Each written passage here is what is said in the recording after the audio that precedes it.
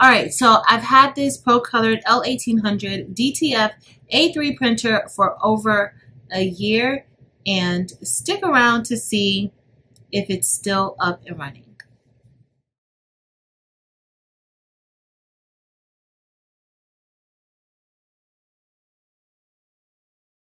Hey y'all, welcome to my channel. I'm Patrice. If this is your first time here, please be sure to hit the thumbs up. If this is your first time here, please look at the other content, and if you enjoy that content, please be sure to hit the subscribe button and also like the video. For my returning subscribers and members, hey y'all, welcome back. So y'all, time flies, and I cannot believe that I've had this L1800 DTF printer from Procolored for over a year now. It's actually been about 13 to 14 months that I've had it, and recently I upgraded to the dual head Pro DTF printer from Procolored, but I still use my L1800 A3 printer. Today I am going to be explaining a few things in reference to the DTF process, and also letting you all see the L1800 in a little action to see how DTF works. So if this is your first time hearing about DTF, DTF stands for direct to film, and we will be printing directly onto a film, not a piece of paper. So when it prints out, the ink is a little wet. Now, you might have heard of the Sublimation DTF hack, but this is actual DTF. The Sublimation DTF hack is not actual DTF. This is actual DTF. We will be using DTF ink. That's one of the materials required for DTF printing. We will be using DTF film, and we will also be using adhesive powder to sprinkle onto the ink. And that's pretty much how DTF works. We're going to print directly onto a piece of film that is coated with a special powder already on top. And once that prints out, the ink will still be wet. You will then need to pour adhesive powder on top. And once you have the adhesive powder on top, you will then need to cure it into a DTF curing oven or under your heat press. I prefer my DTF curing oven. I find that it cures a lot better that way. However, those are the different steps for DTF printing, and you might say, oh, that's easy. I can do that. But let me let you all know that DTF printing is not for everyone. It's not for everyone. And it can be a little bit challenging, especially if you don't have much experience with printers and performing maintenance. And I'm not just talking about maintenance where you're pressing a button for maintenance so that you can do a print head cleaning. I'm talking about you're going to have to get up close and personal with your DTF printer, and it can sometimes be messy. However, when it's working beautifully, it is beautiful. And it is one of my favorite print methods when it's up and running, because you can place that onto white shirts, black shirts, red shirts, green shirts, any color shirt you can apply DTF to. DTF can be applied to cotton, and it can also be applied to polyester. And I love the DTF process. And so DTF also prints with a little bit of white ink. So the white ink is really what makes it pop off of the different color shirts. So if you're like, you know what, I'm just getting into this, I want to see how it works, because it can be pretty expensive. It is an investment that you're going to be making into whether you're doing this for business or for your personal use. It is an investment. And so before you jump in, I would suggest testing out a few DTF transfers. And you can get DTF transfers from companies like Heat Transfer Warehouse and also 143 Vinyl. In addition, there are other retailers and stores that sell DTF transfers online, and all you have to do is upload your image. Now, you do want your image to be very clear when you're uploading images to these sites. You want it to be at least a 300 dpi, because if not, your print will look, it won't look as expected. It'll be a little discolored, it will be kind of pixelated, and you don't want that, right? So that's the first part of DTF. Is it for you or is it not for you? That's something that you need to decide. Check your budget. Make sure that you have the time to devote to actually doing DTF printing, because sometimes it works beautifully and sometimes you may need a little bit of time. Now, the newer printers, I find they are a little more equipped for DTF printing, and the printers are getting better and better. So the maintenance has reduced a little bit for some of the printers. However, you still need to know how to do maintenance when you need it, because your inks can possibly clog, and that's not good. And so when your inks clog, you will need to know how to troubleshoot that, because a lot of times with DTF printing, the errors are usually user errors. And so you want to make sure that you get to know your printer so that it can print smoothly.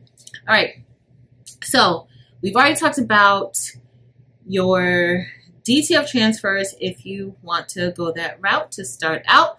Also, you need to assess your need. Does your business really need DTF printing? Do you have the clientele for it? What printer are you going to get? So I went through 3 different printers. I went through the Epson 8550, which I converted into DTF printing, and honestly, I would not suggest that for someone who does not have much experience with printers and just troubleshooting and providing the proper maintenance to it, because it is a little difficult getting to some of the parts of your print head with that printer and actually getting it unclogged when it gets clogged, because it will get clogged. So that's my first printer that I had. The prints were beautiful with that Epson 8550 though. They were beautiful. Now, moving into the other printers that I've had, I have the L1800, and now I have the Procolored Pro DTF printer. And the newer printer, I can get under that print head really good. And some of the things you need for maintenance, you will need a cotton swab and a long handle cotton swab. These are not just your typical cotton swabs. So this really helps you to be able to get underneath your print head. Also, I usually use a little bit of alcohol. This is 99% isopropyl alcohol, or you can use some DTF cleaning solution. All right, and so if you're going to go away, they do have a product, like a paste product, that you can put underneath your print head to help it to remain moist when you're going to go away. Okay, so you can use that for both the L1800 and also the DTF Pro dual head printer. So we talked about a few of the materials already for DTF. Of course, you need a printer, you need DTF ink, you need film. You can get glossy film or you can get matte film. They also have glow-in-the-dark film. And what it does is that it applies a thin layer of a glow-in-the-dark coating on top of the print, and it will glow in the dark. They also have glitter film, which again, it applies a thin layer of either fine glitter. Sometimes they have a little bit chunkier glitter. It's not really chunky, but a little bit of chunkier glitter on top of your print so that when you press it, it will have a glitter finish to it. In addition, you have your adhesive powders, and those powders come in fine, medium, coarse. There's so many different types of powders, and you will just need to find the type of powder that you are interested in. I've already showed you guys some of the maintenance supplies that you will need for making sure that that printer is up and running. I perform a print head cleaning at least once daily on all of my DTF printers, just to make sure that everything is flowing smoothly, especially when I'm not going to be printing on them for a while. Now, when I go on vacation or I have a business trip, I generally have to run 2 or 3 print head cleanings once I get back to make sure everything is printing correctly, because sometimes it's super easy for it to clog up. But with the L1800 and the dual head, the Pro dual head, there is a assist system connected to the printers, which stirs up the ink to help prevent any major clogs. Okay, so that's very important to know. If you're converting a printer like an 8550, you want to make sure that you also have assist system connected to the printer to keep that ink circulated. That really helps with reducing the clogging. And both the L1800 and the Pro printer, there is a temperature control system connected to the printers. Now, the one thing that I didn't realize with my printers was that, y'all, the waste tank is so messy. So with the 8550, I made my own waste tank because you're going to waste a lot of ink, especially when you're doing the print head cleanings.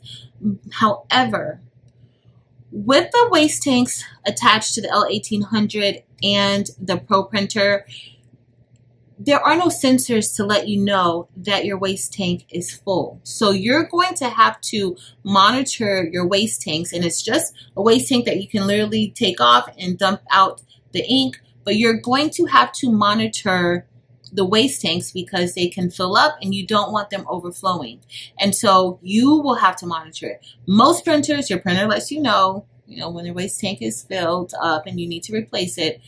But this does not. These printers do not let you know that. And lastly, it may not really be lastly, but lastly, with DTF printing, most DTF printers require you to have a PC. So it doesn't usually work well with a MacBook. And why is that?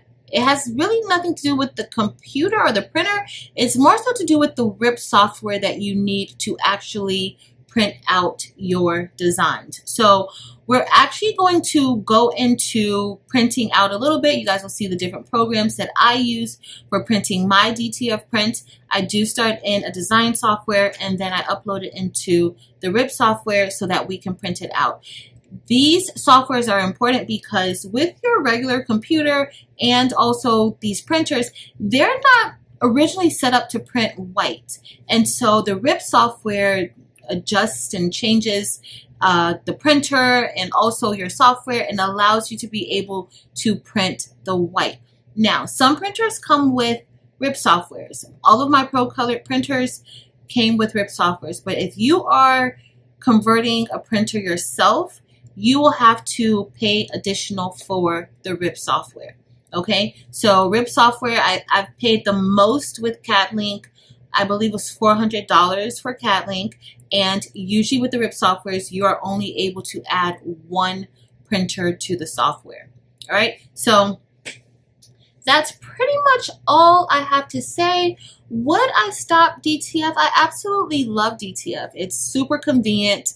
When you make a mistake, that's when you can get a headache. When you don't perform maintenance on your printers, that's when it becomes another headache, or at least proper maintenance. That's when you might want to give up, but don't give up.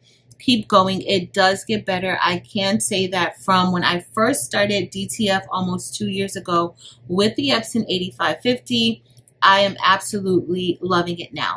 Before, I was interested in it. I wanted to see if I could make it work with that printer, and I made it work for nearly a year with that printer until I moved on to the L1800, and now I'm using the Pro printer. But today, because I've had the L1800 for a year, we are about to see the different steps that I take to actually get a quality print. All right, so let's head over to our software and then we're going to print out a few things. With DTF, if you're not purchasing a design, you will need to have a separate design software in order to create the designs that you want to create. I usually use Adobe Illustrator when I am creating new designs for myself or for my customers. This is just basic. I'm putting these names on the back of shirts. Once you're done with your design, you want to save it as a PNG. So I am just going to head up to File. I'm going to export this as a PNG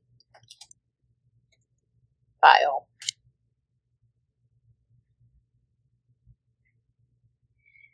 Now that I exported this as a PNG, I need to upload this into the RIP software. Okay, so now we're inside of the RIP software, and I'm going to upload it into the RIP software. Now, RIP software is mostly work onto PCs and not really onto Apple products or MacBooks. So I use a PC to print out all of my designs. And here is the file. So now the new image is imported into the RIP software, and I already have my page size set, and I am just going to make it a little bit larger. You don't have to. Once you set it and save it as a PNG, that size is how it will be uploaded into your RIP software. You just want to make sure that you have your page set. And inside of the RIP software, you always want to make sure that you mirror your design. And so I'm going to go ahead and mirror my design. And then in layout, this is where you'll tell it the paper size that you'll be printing on. So today I'm printing on a 13 by 19 sheet of paper or film. It's not really paper, it's a film, and it's letting me know the measurement. And right now it's just measuring the entire design. And after we're done with that, I always like to make sure I check my color. And I'm checking my color. Your ink channel will show you your ink layout in your printer. You always want to make sure that that is correct. This is the ink limit that I will be using today, 45. I want 100% white on there. I am going to be pressing these onto black shirts, so I want it to really, really stand out. And we're pretty much ready to go. Under white, you want to make sure that you have white under any colored pixel. If you want white to cover that background, then you want to make sure it's under any colored pixel. If you click the drop down, you'll see different options. You don't really want fill area because it will fill the entire background white and even parts that you want to be transparent. That's another important part. Make sure when you're saving your PNG, make sure that you save it with a transparent background. Now I'm ready to print, so I'm just going to head to the printer option and we're going to select print. Under print, you want to make sure that you print the color first, and then you want white plus color. It's important to have both of these checked off if you're making a shirt and you want a white background or white overlay on top of your colored ink. So you want both of these checked off. Everything else for me looks pretty good and I'm happy with it. So now we're ready to print. All right, guys, so it's going to get ready to print. And one thing with your printer, you want to make sure that you have your paper properly placed inside of the feed. You want to make sure that it is placed right here. That will prevent any paper jams that you might have when printing with this particular printer and other printers. Like that paper needs to be in there correctly. So as you see, it's right there underneath those tabs, and that's how it will be able to roll correctly. Whenever I make sure that I don't have many paper jams, actually, I rarely have a paper jam. If I do have a paper jam, it will be because it's not in there correctly. And you don't want to put too many sheets of paper in at one time. I have too many sheets of paper here, but you don't want to put too many papers in at one time because they will come out together. But for the most part, I haven't had any major issues when that happens. And this is what you want to see when you are printing. You want to make sure that you have a nice layer of white ink on the back, especially when you're printing for dark clothes.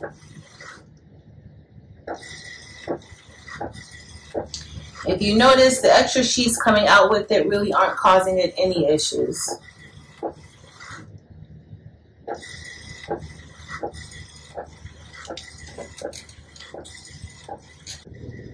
Another thing that I need to note is this particular printer is not wireless, and with a lot of the DTF printers, you actually have to have your computer connected to the printer. That's why my computer is very close to this. I kind of use this one solely for working with my RIP softwares and the printers that require RIP softwares.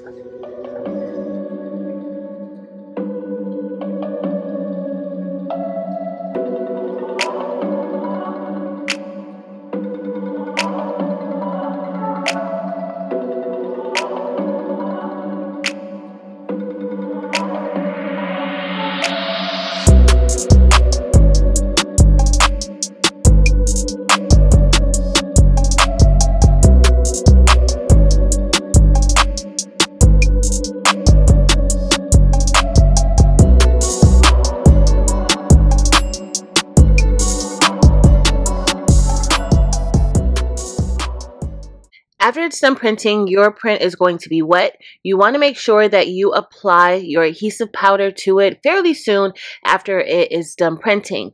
Now you want to make sure every part of the image is coated with this adhesive powder, which is going to kind of marbleize into the adhesive that's going to be able to stick on your shirt. One thing that I did not mention is safety measures to follow when doing DTF. Up until now, everything that we've done is perfectly fine. However, when handling this powder, it is suggested that you wear gloves and also wear a respiratory mask. If you have any respiratory medical concerns or you just want to be preventive, I would definitely recommend getting a respiratory mask and wearing gloves when handling the adhesive powder. In addition, you will smell a little bit of that adhesive powder when it's inside of the curing oven. And so with the curing oven, there are air filters and things like that that I would also recommend looking into just to prevent anything from happening or any health concerns arising.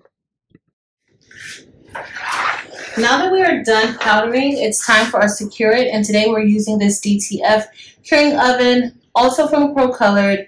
My temperature is set to about 130 degrees, and we will be baking this or curing it for about 2 minutes.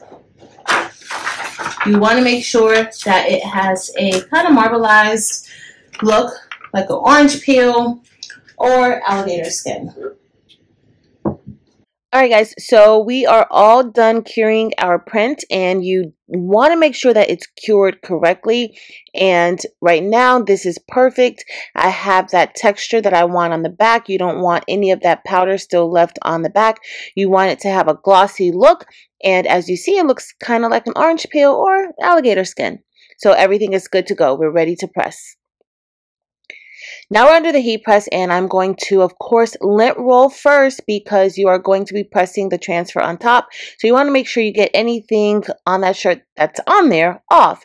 So we're going to lint roll and pre-press the shirt just to get some of that moisture out, which I forgot to pre-press the shirt, but definitely make sure that you pre-press your shirts. I didn't really pre-press it because the other side does have another image on it, so it was okay. But I pressed this at 325 degrees for 25 seconds, and this film is a cold peel. So you want to make sure that you know your films, whether it's a cold peel or a hot peel. There are some shirts or some peels that are cold and hot peels, so you just want to make sure that you know the proper peel for your shirts, just as you would with HTV. All right, so I'm going to go ahead and place the other name on top, and here I'm just showing you guys the whole process of what I'm doing. I do have a piece of parchment paper on the bottom of my heat press because I do have the other image on the other side, and I just like to protect the heat press and also the shirt when I'm doing it. All right, so now it's time for us to peel the film. I let it cool off, and it's very cool, and so we're going to peel it. And when you peel it, the first peel, you're going to get a very smooth finish on your transfer. It's very, very smooth. And what I want to do is I'm going to press this a second time so that that transfer can really gel with the shirt. And it's going to actually press so hard into the shirt that it's going to take on the appearance of the actual fiber of the shirt that's underneath the transfer. All right, so I'm going to do this with all the shirts. I have quite a few of these shirts that I need to do, but if you look, you can see the fibers of the shirt, and that's what you want. Now, it's still on top of the shirt, but you want to see the fibers. You see the difference between that particular press. I didn't press it a second time, and this is the first one that I pressed twice, and I absolutely love it. You do need parchment paper. I forgot to mention that, but you need parchment paper for those second presses. All right, so that's it. All right, y'all. So we're all done, and that's pretty much all that I have to say about DTF. I do want to make sure that I let you all know that you need to check the width of the printers that you're going to be purchasing to make sure that it's going to print out as wide as you want it to be. I see DTF printers printing as little as 8.3 inches wide, and some can print 24 inches, 48. There's some huge printers out there. And so the printers that I have, of course, are convenient for home printing, and they really don't take up that much space. However, the Pro printer that I have does take up quite a bit of space, and I actually use the shaker and curing oven combo. What you guys saw in the video is what I usually use with the L1800. Now that L1800 does have a roller that can go with it where you can use the roll of film as opposed to using the single sheets of film. But just know that you're going to have to practice with DTF and you're going to have to put in some work before you perfect DTF. And it does require a lot of patience. It does require a lot of your time, and it does require maintenance. But I must tell you that it can absolutely be done. I've seen a lot of people get into DTF and they're blaming the printers and they're blaming everything else. And while sometimes you may get a defective printer and sometimes the issue might be the printer, but majority of the time the issues are user problems and figuring out how to actually use the printer, how to prevent clogs. You have to really be proactive with DTF printing. All right, so if you enjoyed this video, please be sure to give it a thumbs up. I will have links listed below to everything that I talked about today, everything that I used. If you have found this video helpful, please be sure to click the subscribe button. I would love it if you would stick around. Also, head over to Facebook, Instagram, and TikTok and join the Craftable Things communities there as well. But that is it, y'all. Thank you all so much for watching. Until next time.